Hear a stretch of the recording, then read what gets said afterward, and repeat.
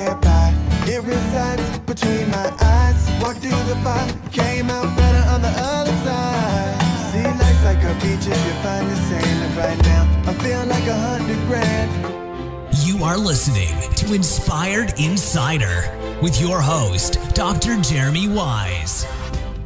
Dr. Jeremy Weisz here, founder of InspiredInsider.com, where I talk with inspirational entrepreneurs and leaders. This is part of the Israel Business Leader Series, other companies that you should check out and people that we've had on that have been interviewed. Yossi Vardi, who's been involved in the Israeli tech scene for over 50 years. Kendigo, which is a fast-growing agency. The Mobileye Journey being acquired by Intel for $13.2 billion. And Yuri Adoni talks about his book, The Unstoppable Startup. So check that out.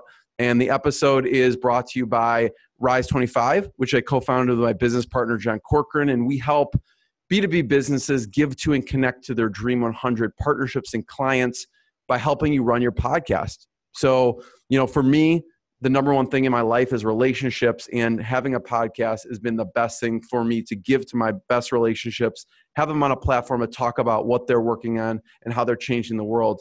Like Gal is. So if you have questions about starting a podcast, go to rise25.com. We've been doing it for over 10 years at this point. It's been the best thing I've ever done. So I also want to thank you to Shalom Levy and Extra Mind for introducing me to today's guest.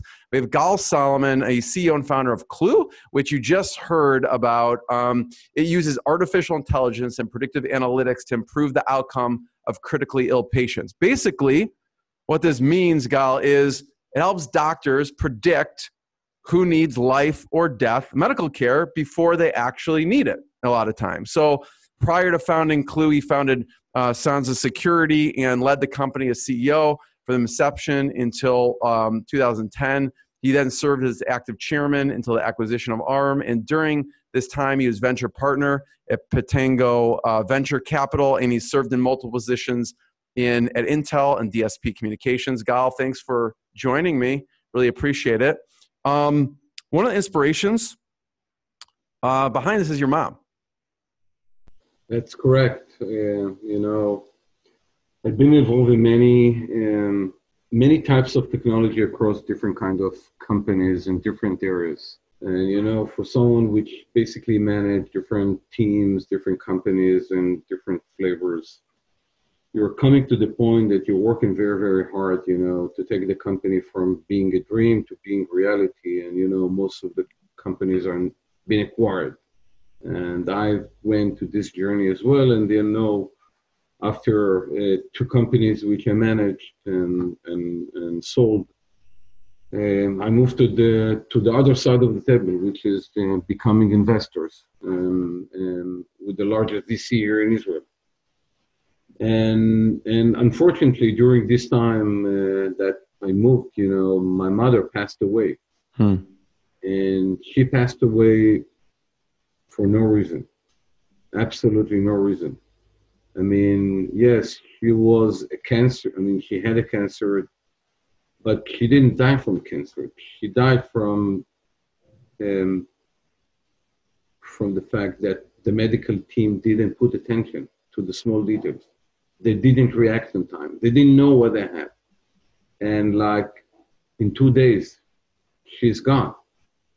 And that was so sad, because you're coming aside, you're going to the hospital to get a treatment. You believe that, in 2-3 days, you're going to be out, going back to your home, and then you're dying for nothing. And I stated to myself very clearly that it's about time that I will do something really different, something which need to be matter. It's not another gadget. It's not another publication. It's not another PC, mobile phone, whatever. I mean, I've done tons of those, but I didn't done anything which is significant. And we want to make an impact. We want to leave something behind us. And I took this case and I said, there is no way in the world that technology cannot help. And then I started this journey. I took a friend, Victor, which is working with me here, which used to be my VP R&D in my previous company. And I said to him, let's build a company that will save will save life. And again, we didn't knew anything about healthcare. We didn't knew anything about ICU. We didn't know anything about, what is acute patients, what is intensive care. And obviously we didn't done anything about COVID because COVID just came in the last couple of months. But we said, guys, we know what is state, how we can build an algorithm, and how we can build a model that can help to understand what's going on. And together with a very small group of people we started in my garage, as always. And we came and said, let's look for a place that you have enough data, because without data, you can't do anything. And let's build a model that helps to manage patients based on models in the area of artificial intelligence. This is how we started. So the only place that you had the data, in the high density data, was in the critical care area. So we took a critical care doc, very promising one, touched it to the team and said, okay, let's go and build a system that can save lives. And this is exactly what we're doing here in Clue. And I'm here not because of the next exit. I'm here to make an impact. And we're here to make a company, a large and successful company, because by the end of the day, Jeremy, you and I can make mistakes. And we're probably doing, tons of mistakes every day. But when the medical teams are making mistakes, that can be tragedy here. And that was what happened to me. Yep. And I'm coming and said, look, from being here almost 5 years, spending my time in different healthcare systems, I can see in which type of pressure the medical team is working. They can just what is happening right now with COVID-19, which the medical team is working like with ongoing shifts. So for 18 hours, 19 hours a day, this is impossible. I mean, the amount of pressure, the amount of responsibility they have. I mean, you must do, and you don't have enough people. You don't have enough doctors. You don't have enough nurses, and you need to prioritize. And this COVID-19 kind of stuff, no one really can understand how it was created, how it's working. You don't have one case which is exactly like the other case. Every case is completely different. Yeah. And here, the only place that I believe that technology can help is in those kind of places. And I believe that we're not coming to replace the medical team because those are the ones that need to take a decision. We're here to advise them what to do, because if I will tell you what will be the future of this patient or what will happen with him in the next 5 hours, I guess that you can do a lot of things with this kind of element, because you need to remember two types of things. That medicine is everything about evidence. And in every med school around the world, the sentence about evidence-based medicine is created, and this is the Bible. The problem that we have in ICU, that when you have an evidence, it's already too late. And when you have a clinical sign that something is going to happen, you probably missed the train already. And this is why we are building a solution which will help to predict. We want to be proactive rather than be reactive. Because if we're going to be reactive, we will continue to lose patients. We need to make the early intervention, because you have tons of papers around early intervention equal to better outcome. And this is what we're trying to do here. Yeah. First of all, Gal, I'm so sorry to hear about your mom. It's tragic. And you went about to really solve a really big issue and problem. And I can see, originally I was going to say, well, how did you choose where to go? And it sounds like, well, the intensive care has the most amount of data that they're capturing from patients. So that makes it the easiest in the beginning to serve that particular unit. So I could totally see that. And and I want to talk about the FDA in a second, but you know, it's not easy to break into the medical field with new solutions. You know, they, like you said, doctors and facilities want to see evidence. They want to see, has this been proven? How is this proven? And then you said, well, we had no experience with this. How did you break into, and right now I saw like on your advisory board and your, you know, board of directors, you have people from Harvard, you have people from University of Chicago, you have people from all over the United States and Israel working on this. How did you get these people on board and break into like the first place to test this? So as always, you're coming with a vision, and we're using, you know, the Israeli word chutzpah, which is, I mean, don't be shy. And I'm using whatever I can. I'm using, you know, every single connection. And when we started, it was clear that we need to build the present. We need to build, you know, the notion that we know what we're doing, which we didn't know. I mean, to be quite honest, I mean, we came with idea that was changed, you know, every single day. It was changed like 20 times. But then when we started to build the structure of our boards, including guys from Harvard, from Chicago, from Stanford, from Emory, from Mayo Clinic, you're always coming with a dream. You're always coming with a passion about guys that want to make a change. Help me to make a change. And then, you know, as you said, and this is still true. You know, in medicals, I mean, it's not enough to come and with whistles and whisper. I mean, you need to come with evidence. And we started, you know, on our journey with the clinical study that we have done with Mayo Clinic, one of the best names that exists, which they didn't believe in anything that we have said to them. We didn't. Yeah, I totally see that. Hey, we have this thing. Yeah, right. Yeah, I mean, guys, you want to play with technology, fine. I mean, the kids will come and play in front of us. But after 1,400 patients, which you can see how models, mathematical complex model like AI model, can predict deterioration hours before the team really understood that something is going to happen. Then it's not a story anymore. It's reality. What did you do at Mayo Clinic when you went in?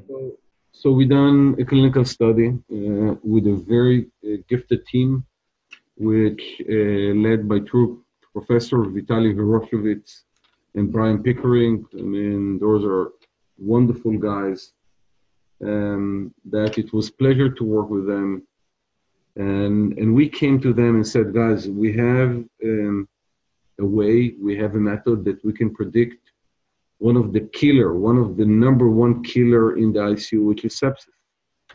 Sepsis is a nickname for infections. Widespread infection, yeah. And no one, you know, everyone is talking about sepsis over the last, 15 years, 16 years? No one have a solution for that. And people still dying because of sepsis.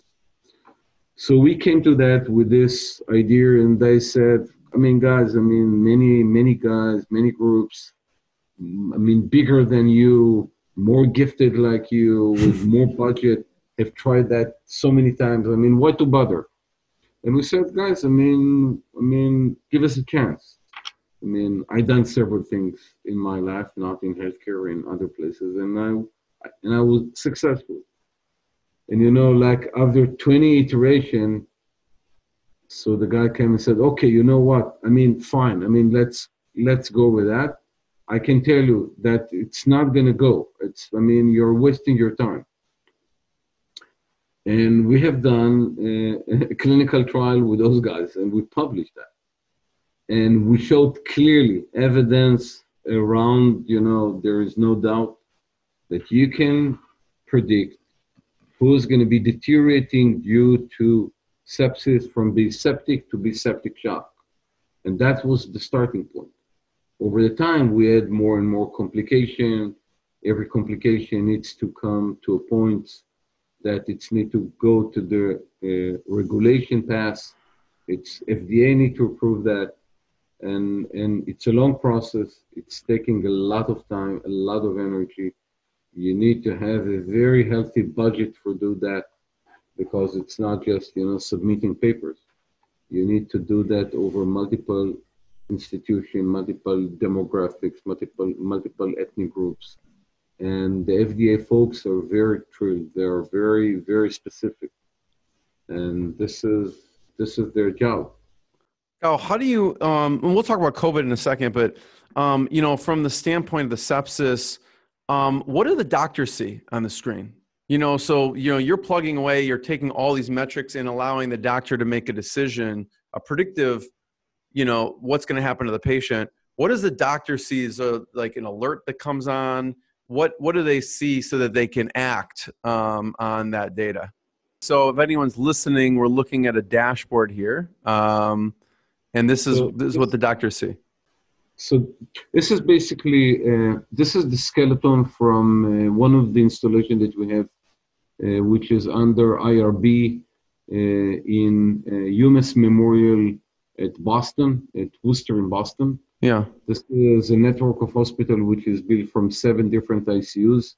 So what you're seeing is obviously the technology is behind the scene. So what you're seeing here is the different units that you can go and see how many patients, what is their condition. So here we're in the 6 university units in one of the hospitals in Worcester. You can see how many patients. You can see that this patient is in good condition. Is probably going to be moved to step-down units. But you can see that this patient is going to be deteriorating. And the type of deterioration here is hemodynamic instability. It can be hemodynamic, can be respiratory failure, can be any other.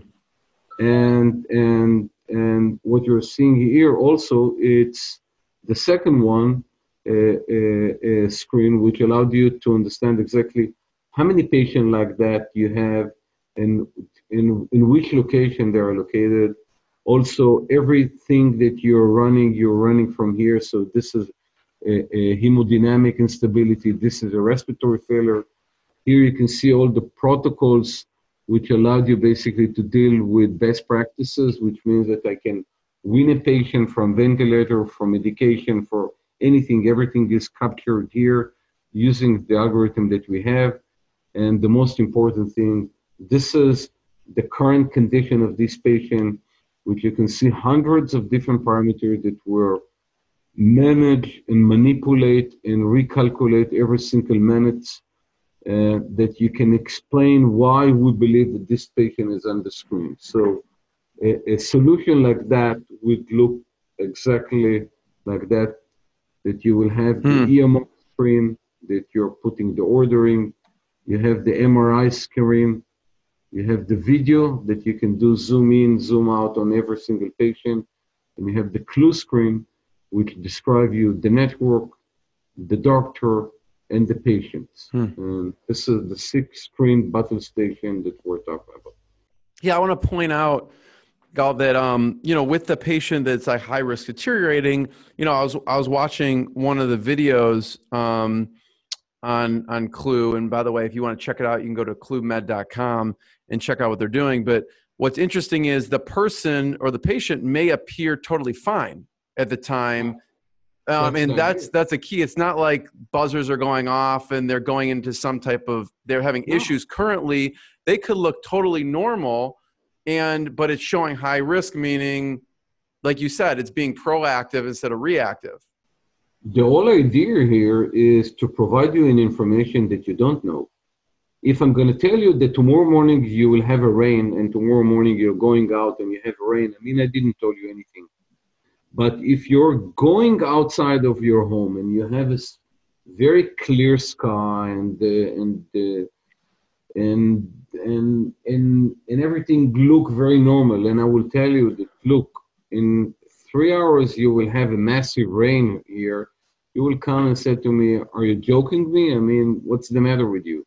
So this is the type of thing that we're saying to you. because the monitor that you're currently seeing on the patient doesn't tell you anything because it's captured like 3 minutes. Right. It's a rolling 3 minutes captured, and it will not indicate anything about the future because, this is the nature of the prediction. I mean, you don't have any clinical sign. Everything look normal. Your heart rate is okay. Your blood pressure, your saturation, your pulse, your cardiac output, everything is with the normal. But we will tell you that storm is coming, and the storm will come from this source, and this is how the trajectory, and this is what will happen here. So it's better that you will start act upon what you're seeing here and start to dealing with the patient, and you can save lives because you have time to make an intervention and to save life. And this is the heart of the technology that we're bringing. Yeah. And Gal, you start off with like wanting to solve this big issue in intensive care, which is sepsis. Obviously, with COVID coming, was there any type of shift you needed to make in the technology? Sure. So to account for that, or was it built, it would account for the same type of issues as sepsis to COVID? So in the COVID space, I mean, most of the models that was played was the hemodynamic and the respiratory failure. Bear in mind that most of the COVID patients have respiratory issues. And we're the only one that work over many years on respiratory models in order to predict when the patient will come to the situation that he need to be intubated. So what we have done over there is we have created a system that can come and not buzz right now that you have a situation. You will have a situation in a couple of hours. And therefore you need to act upon what is the protocol is telling you to do. And by doing that, you're pretty much focused the medical team. Coming and said, okay, in this patient, we need to do 1, 2, 3, 4. In this patient, we need to do 6, 5, 9. And this one, something else. And we're providing you tools that we have developed internally that you can put every single protocol around, the different risks that you have, including what the nurse need to do, what the physician need to do, step by step in a way that you're not going to miss anything. And the fact that it's running from isolated environment, that you don't really attach to the patient over there, it's give you a quiet zone that you can think and you can act and you can build the product, or you can build the protocol around, what you have thinking. And even here, it's a lot of cut and try because, I mean, in COVID, we still have so many unknowns. And this is the one that we're dealing currently. Yeah. Yeah, and I want to talk about, you get heat from people not telling enough people that it's FDA cleared. So I was reading an article at the Times of Israel about, it was called FDA cleared Israeli tech to warn doctors before COVID-19 patients deteriorate. Talk about the FDA process. How hard is it? It's hard. I mean, we got the FDA clearance in the EUA part. The EUA definitely helped us basically to expedite because the sense of urgency exists. And we have started our dialogue with the FDA team, I think 2 years ago. And bear in mind that FDA started, I mean, to the best of my knowledge, again, I'm not like 20 years in healthcare, but from talking to guys and read a lot of stuff, FDA came from the medication, from pharma. This is how everything was started. That's what it is. Yeah, it's Food and Drug Administration. Yeah, correct. And then it was like many years ago, you started to have medical devices came. And then they need to spread and really understand what is medical devices because their core expertise was pharma. And then, a couple of years ago, they have coming the new boy to the neighbor, which is saying digital health. And within digital health, you AI. And right now, the guys which, Right. came from pharma need to understand what does mathematical model look like. So we met very, very good teams over there. And we moved and we worked with the multiple teams in the FDA because cardiovascular is one team. Respiratory is another team. Low risk is another thing. Glue everything. You're not working with a single point of contact, although we have one single point of contact, but you need to coordinate everything. And it took some time. And it took some time because you have a learning curve. And it's a complex kind of things. When you have hundreds data points, which is entered to some big system, and by the end of the day, you have a black box that doesn't tell you anything, you'll have only results, then you're kind of coming and said, what's the matter? What is the trick here? So it took a lot of time to really explain what is AI, what is machine learning, what is deep learning, what is classifiers, what is anomaly detections. That was done in our physician, and we're employed here a very big team of medical doctors. The second one is coming with a very gifted team that we have in Clue, which is mathematicians. This is how we're building everything. And the glue layer is the software guy that we have here, but it's not enough to go and show the guys from the FDA the dashboard. They want to understand what's in it for them and how they can save lives. Because, you need to remember that by the end of the day, FDA here is to protect the patient, is to make sure that you're not compromising anything around the patients. And this is a process. It's a long process. It's take a lot of time. It's a lot of, going back and forth, and they have a lot of questions which you need to answer. And it's a very iterative kind of process, but the EUA definitely gave us a very fast road to start moving. And for good and bad, that was to our benefits. Yeah. I want to talk about adoption, right? If anyone listening has a company, they're a founder, they're an entrepreneur, adoption, is not always easy. And now we're talking about adoption in major medical facilities. I'm curious, Mayo Clinic's go play around.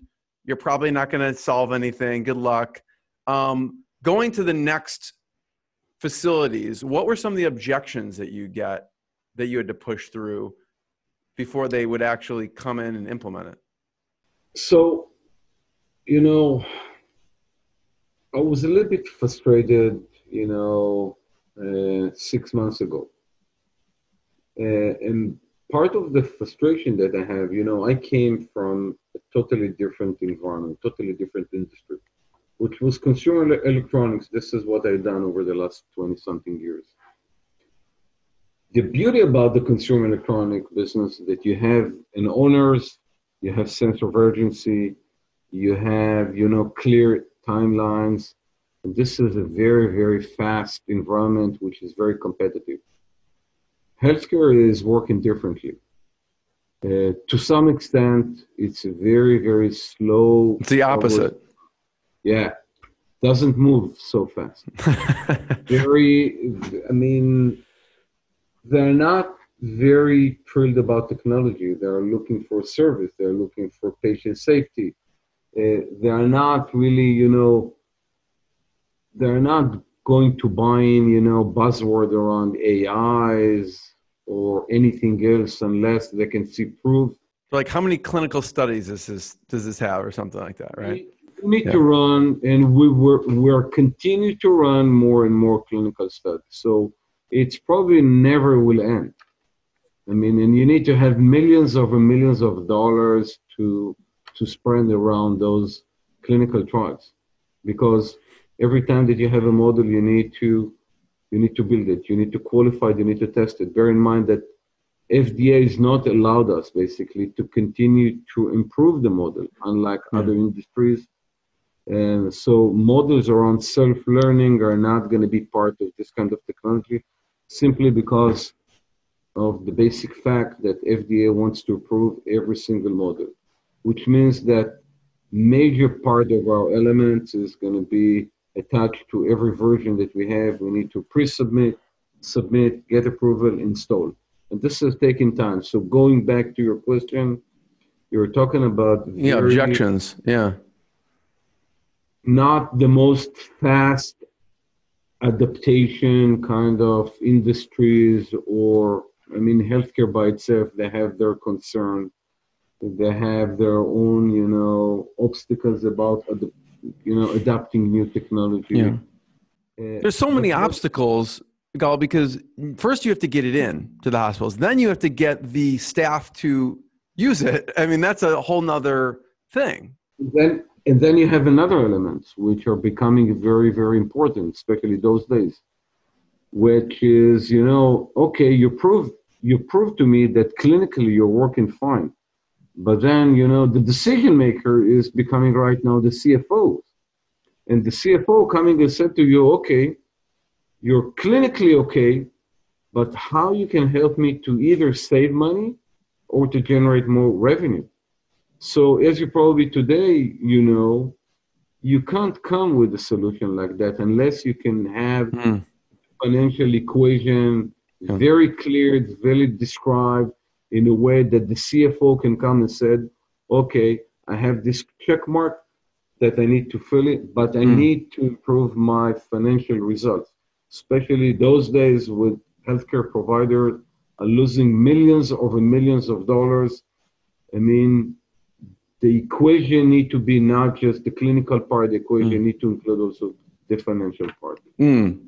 So how do you include that part? Is it then have to do with something with, well, it's more likely to get it approved by insurance because we've proved with this data, or how do you, incorporate the financial piece? Because that makes perfect sense. And I wasn't even including that piece. So the financial one is very, very well described from one hand, but it's complicated from the other hand, because you need to remember that ICUs, intensive care units, are not staying by itself. It's either part of the OR, part of the surgical activities, or part of any other, which means that you need to prove is that given your DRG, given your bundle payment that you're getting from the payer, you need to make sure that you're within the limits that the payer is providing you. If you want to improve, you need to perform much better, because if your DRG covered like 4 days in the hospital, but after 3 days, the patient is stable enough to go home, that means you have saved 1 day that you can sell the same pad for more patients. Right. And this is what we're trying to do. We're trying here to increase efficiency, increasing throughputs. Right. It means that on a given resources that you have, the same amount of bed, same amount of nurses, the same amount of doctors, you will see more patients. Yeah. This is how it's going to be. Oh, it's interesting. It's not enough to save lives anymore. You gotta have a financial incentive reason too. You must have. I mean, guys, let's not hiding between the bushes. I mean, the financial equation is important as the clinical part. Yeah. It's interesting. Thanks for sharing that. It's kind of like, it's not the best analogy, Gal, but when I was researching Clue, I was kind of thinking, it's kind of when I first started using Weisz. I was like, I know a better way. Okay. I know the shortcuts, and I would plug in Weisz, and Weisz was always right. If I went against Weisz, it didn't matter. I was wrong, even though I thought I knew the shortcuts. And I feel like it's the same with Clue. So like, listen, I can see the doctor, like, I see everything. I know what Clue says, but listen, here's from my experience. And you have this the data that you sometimes as a human can't see because they're not making a million permutations of these calculations. So it's kind of when I started researching, that's what I thought of. Like I now never go against Weisz, because of that. That's exactly what we thought. And, we had a lot of discussion about Clue is the medical part of Weisz. Right. Is guide us, what do you think we should do? And keep in mind a couple of things. One, you have a very, very gifted doctors, which are devoted their life to deal with patients. But those guys, as we said, they're under pressure, they have a lot of priority, they have a lot of patients, but more so, you have weekends, you have nights, you have holidays, that you don't have the best team 24 hours. You don't have 24/7. And this is basically the combination that we're providing, because you have the safety net, which allowed you to use, even student, even, medical teams, which are not really, have tons of experience, because you have this type of technology that can help you to understand what's going on. But beside that, it will help you basically to navigate where to go. Yeah. Well, I'm excited about this technology, not even for intensive care, but I'm hoping that you prove this out, which you have with the intensive care, but for actual everyday human beings walking around, because we hear of friends who just dropped out of a heart attack, people who dropped out of a stroke, and there was no warning sign. So I'm hoping at some point you have some technology that will warn people of those things, so that they don't just drop in the middle of their bathroom, and no one had a clue. You know what I mean? So I guess that's why you name it ClewMed. But so I'm hoping for those days. But you mentioned the team. Everyone's functioning as a team, and assembling your team. Your team, when I was doing research, looks outstanding. And I'm wondering, all these people probably have tons of opportunities. They could do a million different things. You have professors, you have, MDs, you have an amazing team. And you have to come in and sell the vision to them to work on this new thing years ago. Clue, who is the hardest to convince? Doctors. Yeah, medical doctors are, Who specifically, like from your team, that you had to go to and basically... it was starting from John Halamka, which is great guy. It's really friend. John was the CIO of Beth Israel in Boston. Right now, he's the president of Mayo Digital. But I think every single person was, we came with a story, and I said, fine, guys, I heard, many stories around that. I'm not interested to spend more time on another fairy tale. And they're jaded. I think the level of, how to put it this way, they are not really, technology is nice, but, guys, we went to medical school. We have like 30 years of experience. How come, software, algorithm can tell us something that we don't know? It's impossible. And I think thanks to technology, we can show you what we can bring. And, by the end of the day, we have amazing team. And they're basically, it's not a very easy audience. They're not taking no for an answer. They're asking questions. Show me the proof. Explain me. Tell me how it's going to work. I don't believe in those numbers. Show me how it's working. Look, it's a very, very, very tough job, because when you're coming from the point is, guys, I don't think technology can help in this kind of situation, which is very complex. Then you need to work very hard to convince them. Mm-hmm. First of all, Guy, I have two last questions. Before I ask them, I just want to thank you. It's what you've created is truly amazing. Everyone could check out ClewMed, which is CLEW med.com. Check out what they're doing.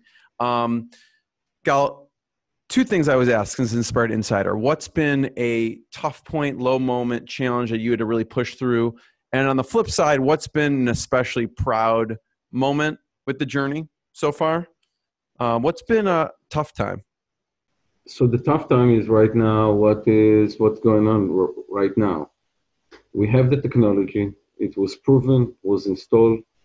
And guys, we are here and we can do so many kind of things. I mean, it's kind of amazing to see what is the boundary, what is the limit of technology. And right now, what we're facing right now that is happening in the US, that you don't have the time to listen. I mean, COVID is hit very, very aggressively right now in the States, that no one have the time to listen, no one have the time to make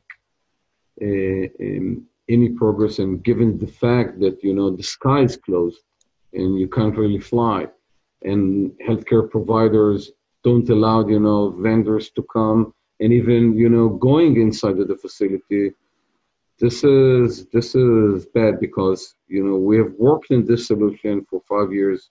It's ready to deploy it. We have an EUA, FDA approval. We can start shipping product, but we need to have a willing partner that come and said, yes, it's a bad time right now. Everyone is panic mode, but we need this type of technology. It's tough. It's like the very time someone needs it is when they're like, we need to wait. So, what's been a proud moment from the journey? The proud moment, when we started, the installation here in Israel, we got a phone call from the two largest healthcare providers here, Sheba Medical Center and Tel Aviv Medical Center. And we know the guys very, very well. And we stopped everything and we said, yes, we are focusing only in the US market, but let's put everything on hold. Let's help, let's create. And we had a wonderful team. We have a great team here in Clue that put and work like 20 hours every day for almost 3 weeks to bring the solution. And when you can see that the system is really up and running and it's helping to save lives, I was thrilled and the team was very thrilled about it. And, and when you're talking to the doctor, you're talking with the medical team and they're coming and said, guys, this is so amazingly. This is, what we wanted to hear. That's it. We don't need more than that. Yeah. Gal, I want to be the first one to thank you. Everyone, check out ClewMed.com. Always a pleasure. Thanks, Gal. Thank you very, very much. What I got, you can't buy. It resides between my eyes. Walked through the fire, came out better on the other side.